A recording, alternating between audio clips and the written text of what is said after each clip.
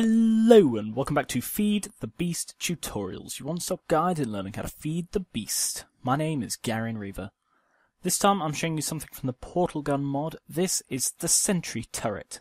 To craft this you need 2 obsidian, 5 iron ingots and 1 redstone dust. Place the obsidian in the bottom left and right corners with the redstone in the middle and the iron over the top of the redstone, and this produces 1 Sentry turret.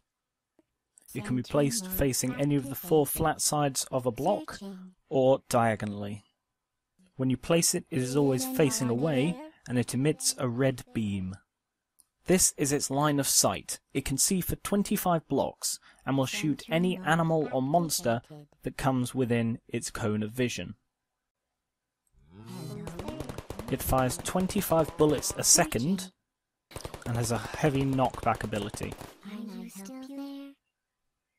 This knockback is so strong it can pin all but the fastest mobs into a corner.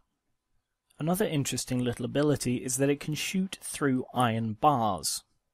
However, this is not always successful. As you can see here, a lot of the bullets are hitting the bars themselves.